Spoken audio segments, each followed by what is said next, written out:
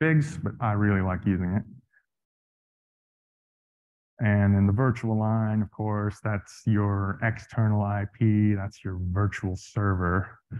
And that's just a pair of address and port, and then the method that the request will be passed to your backend services. So the masquerade type, you do need to remember to set the network gateway to your load balancer, where you get some real cool things like requests coming in via your external IP, and the responses going out over some other random IP. And then your clients are going to ignore that spam and time out their requests. Good time to troubleshoot that one. And then each real server, you could only have one if you wanted, but each real server that you list is one of these backend services that we're going to be covering today. And then the remaining lines are just how do we make sure it's healthy. So for the HTTP service and a negotiate check type, we're just saying send a request. If you get back the response you like, that backend's fine. You can also use things like command to write a script and just do as much work as you want, bearing in mind that these things could run as often as once a minute, so maybe keep it peppy.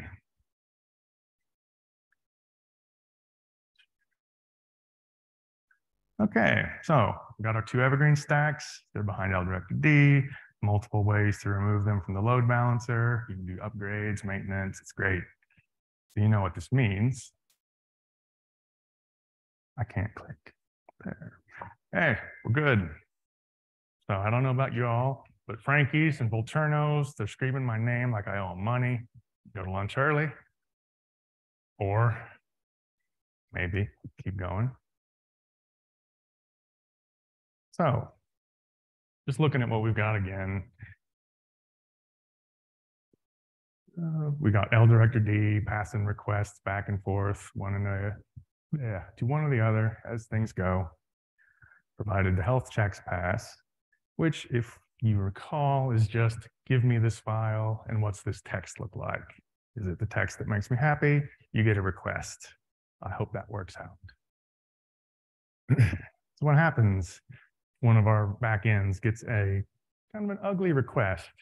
Say, flush every user in the database. Give me all their certs all at once.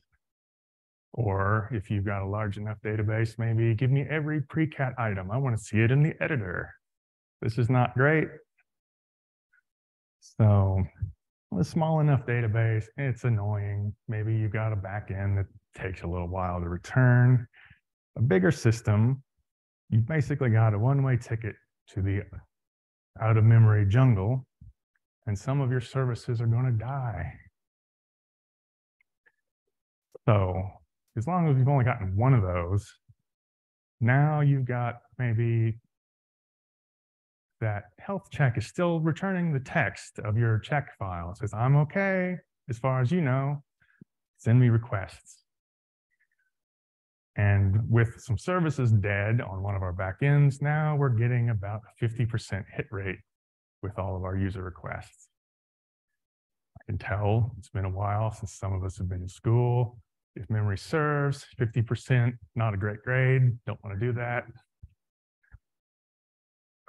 So the issue currently, once a request from a user hits Nginx on either of these backends, that's the backend it's going to stay on.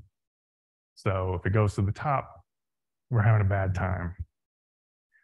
So what we can do next to kind of help keep things working is make sure that the OpenSurf routers in this top system also know about the services running on the second.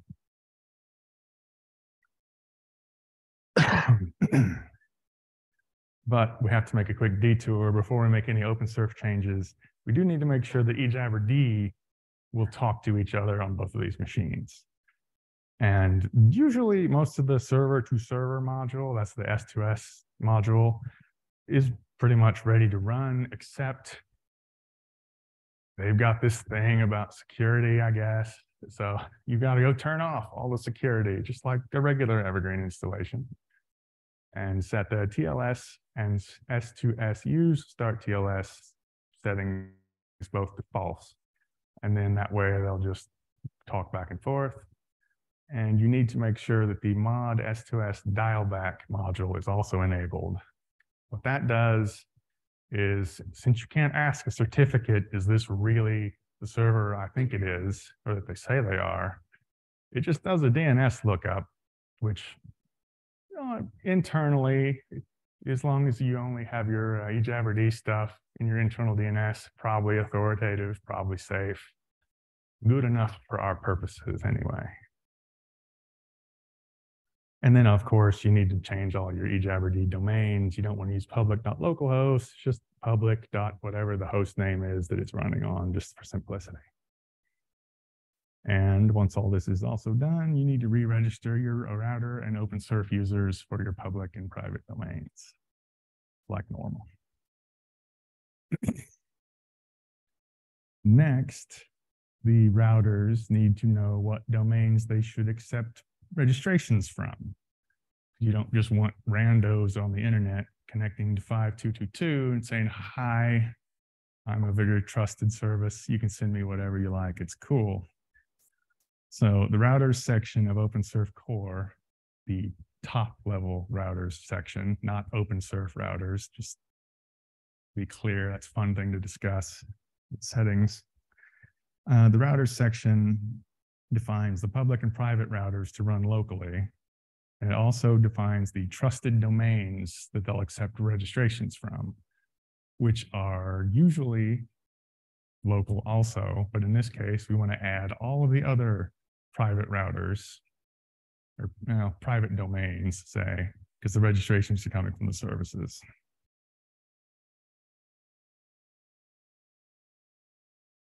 And once we've got the routers allowing services to register from wherever, we need to tell the services to actually go register with these routers.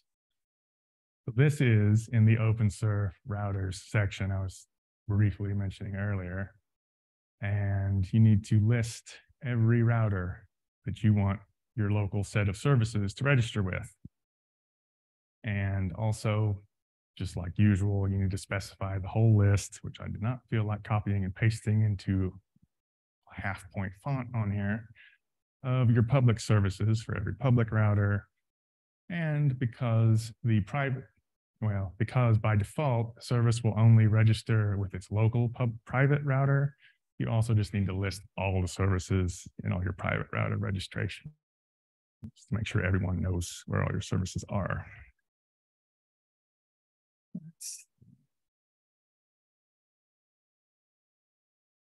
And so the changes here for the gateway, very simple. Just need to tell it where to find its public router to send its requests, which will just still be the local public router, just like normal. So assuming that we already had this set up in place before when we got that fun query, what would we get now? And you can see here, we've got some extra arrows, which are very, very technical. That is helping out here. So as long as the registrations were accepted and everything's happy, we do still have some dead services on app 1. That's a bummer, they'll be missed. But the routers on app 2, the routers on app 1 rather, know about the services on app 2, and they say, I can still fix this. I will send my request to the other machine. It will be responded to. Everyone will be happy. Your users need not know that they have broken something because it's not your fault, clearly.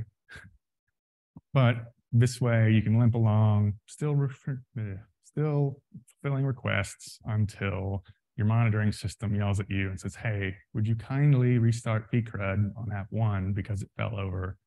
Then you can dig through the logs and find out why. So having done all that, now we can move on to declaring victory and patting ourselves on the back. 15 whole minutes. Yeah, I think it was a good talk. Or there is perhaps another thing or two that we could look at. So this is very scalable. You know how to add 2 backends. Maybe now you can have 10 I have literally done that. Maybe didn't need to. We'll talk about that a little bit later. But you can add as many as you like. But perhaps some of you have gotten a large number of requests from a popular discovery service, and you would just like to add some more web front ends, and you don't need 15 copies of every service running. You just like another copy of Nginx and Apache. Or you do have some very interesting clients. Web services are fine, but you would like another 18 copies of pcrud. I don't know what you're doing, but you can do that. Let's see how. So this is kind of the end goal of what we want to do. We want to separate all the web front end stuff from our Evergreen services running on the back ends. And you could take this as far as you'd like. You could have the back-end services on a totally separate subnet that cannot reach the outside world. Follow your heart on that. Do whatever you like. But the goal here is to just get them separated enough that we can add one or more of the other without having a full stack running everywhere. So if we just zoom in on one set, here we've got the one front end, the one services back end. They each need public and private routers. The names are not that important. You could name them.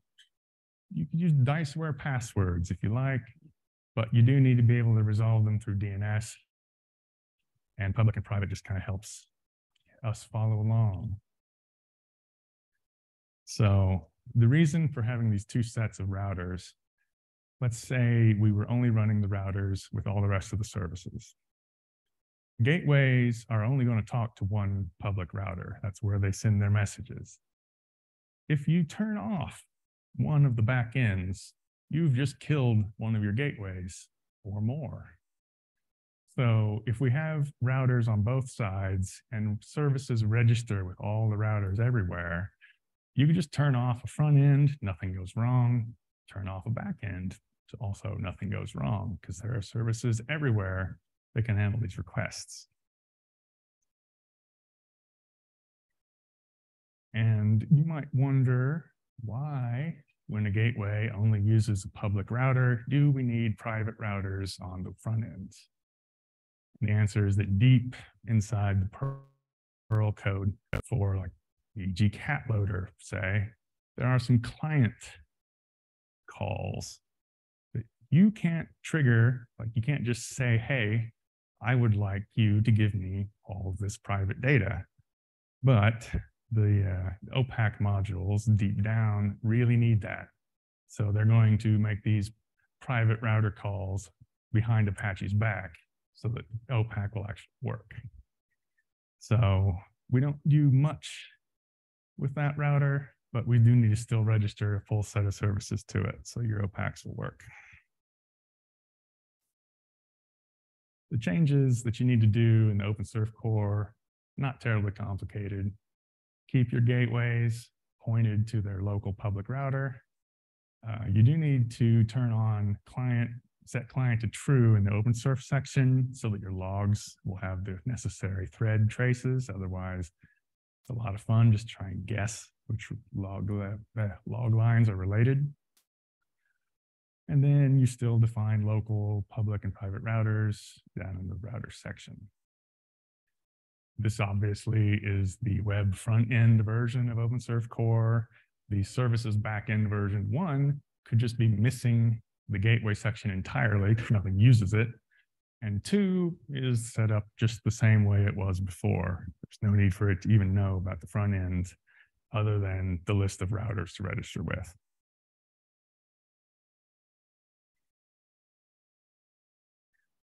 And then, of course, once you've got all this set up, there's a couple lesser used OSurf control commands that you need to be aware of, like just starting the routers, which probably not a lot of people do. There's start all, stop all. They're very convenient. They handle things. Except when you've got, say, 15 routers a nice odd number. So you got a nice 10 routers, 2 of each. You don't necessarily want to just restart them all or restart them randomly because they only know about the services that have registered with them since they've started.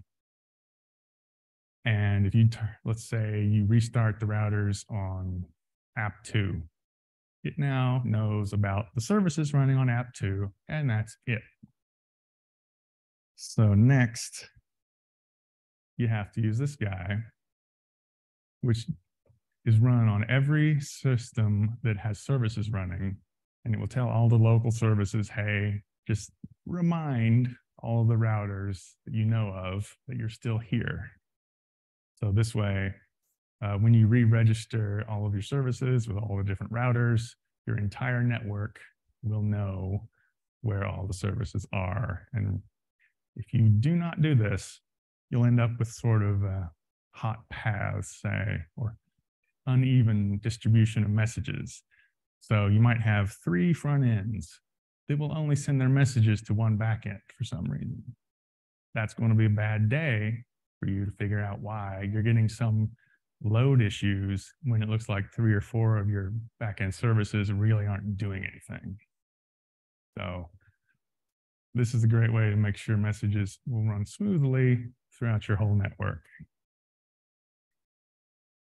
And also, I assume it goes without saying, all of these eJabberD and OSurf core changes only take effect on restart for the most part. So clearly, you'll have to do a total restart after making some of these changes to make sure everything's taking effect.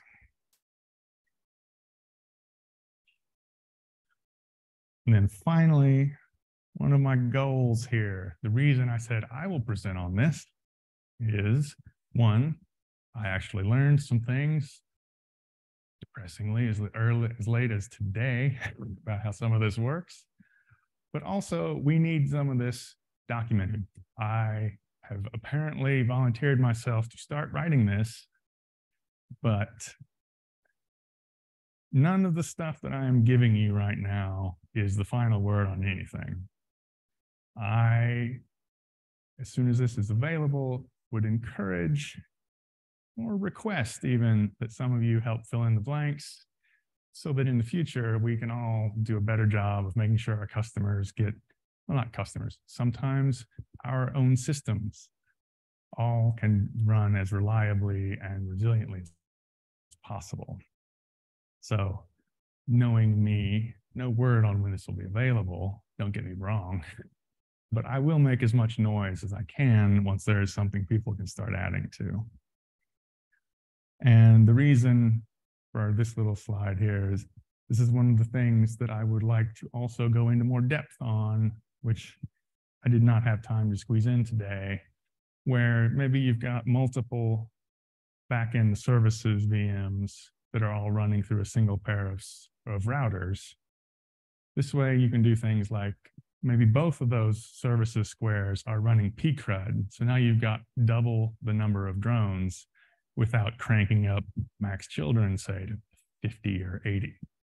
So this sort of thing, not terribly complicated. I'm guessing a few of you could already figure that out, given no more than I've said today.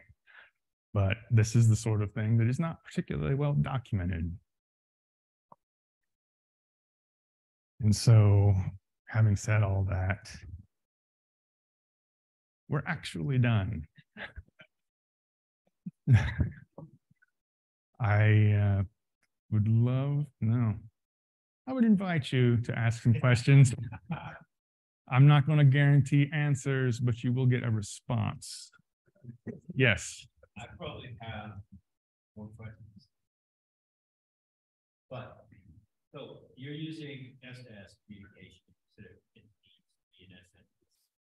DNS. Well, you could use IPs if you're feeling that way. But my question was this: would local host entries work, and if not directly, using those DNS maps probably? Well, local host, no, because that's local. And well, I mean DX host file.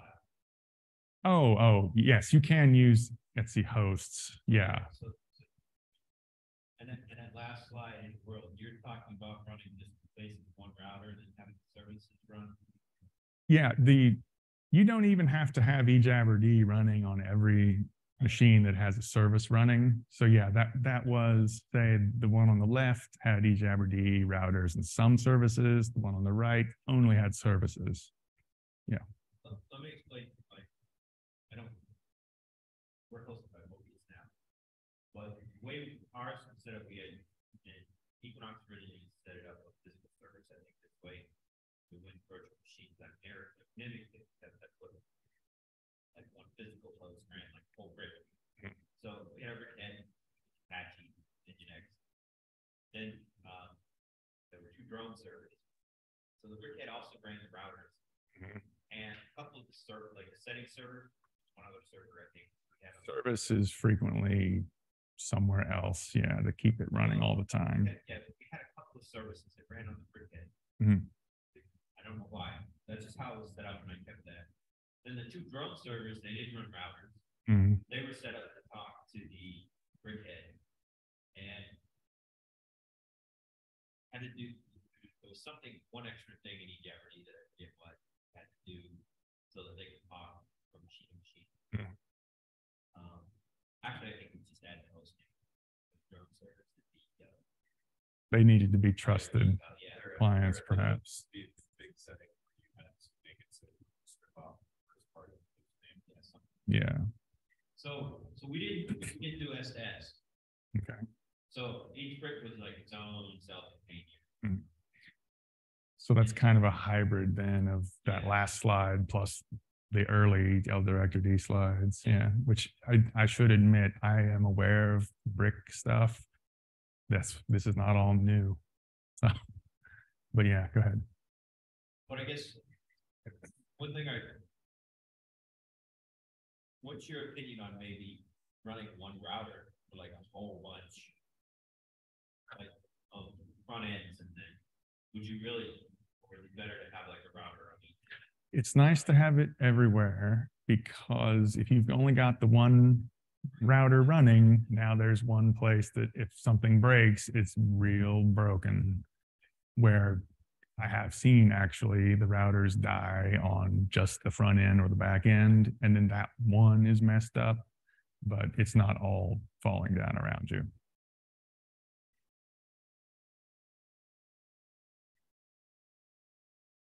Anybody else?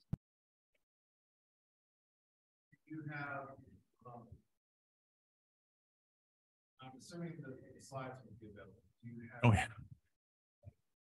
Realistic sample configuration files and sort of grid from? Like I wanted to do this for years. Like it's in a sort of offhand comment one day. My grandmother said, "Oh yeah, you should just register all the things." And I was like, "But where?" You know? And I've just sort of been lost on that point for literally years now. So I would love to see like a cleaned up to be private but working example.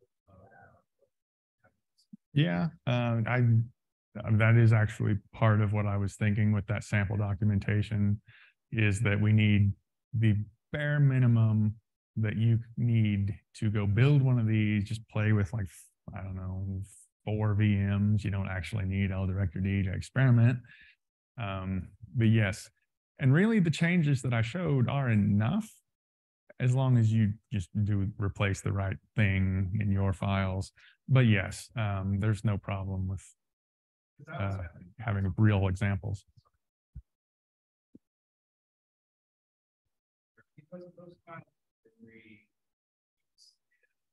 Well, and the interesting thing, you'll notice I never said opensurf.xml once. Right. So all of this stuff is handled by the core config, which only really has 3 sections. So yeah, that should not be too bad to get some good examples going.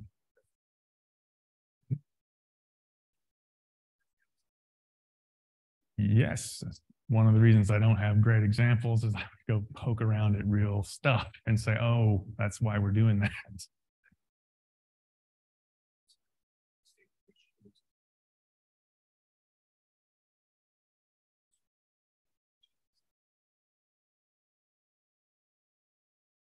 Well, no. Well, that's actually, there is one easy recommendation, 2 of each, and then see what happens. Um, Obviously, I have a little background on your situation. Maybe start with 5. But as far as actual, if you see this number of requests, add or remove one, I don't have that kind of stuff handy, no. I will say that we generally run like a max child of 15 for Apache even. So you don't need a ton of Apache processes, which is great because they're fat on RAM. But if you have all the stuff routed correctly, you can serve messages surprisingly thinly as far as resources are concerned.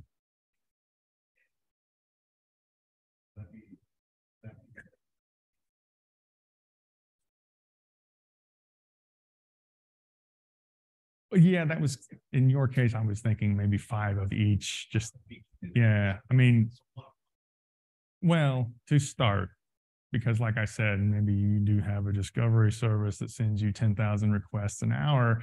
You can shunt them off to just 1 or 2 and forget about what happens because their uptime is not your problem. But you don't want all of your customers competing with that. And that would actually be an IP tables thing, not exactly load balancing.